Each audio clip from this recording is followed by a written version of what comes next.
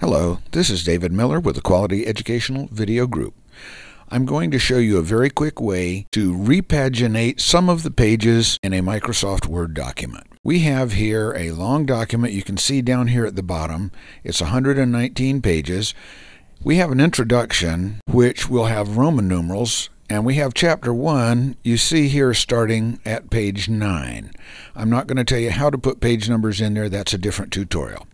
The first thing we need to do is to make sure we have a section break.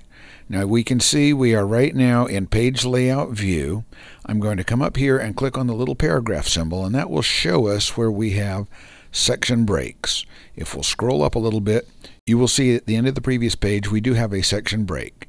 If you don't have a section break where you want to change your page numbers, you need to put one in, because page numbering is dependent on sections. All right, I'm going to turn off this paragraph marker that shows all the invisible characters.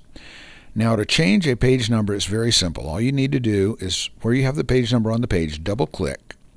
This brings up your header and footer dialog box. Find the button that says Format Page Number. Click on that button. It brings up your page format number dialog box. You can see here we have, it says continue from previous section. We don't want that. We want to restart the page numbering at number 1. If you wanted to start it at a different number, this is where you would set it.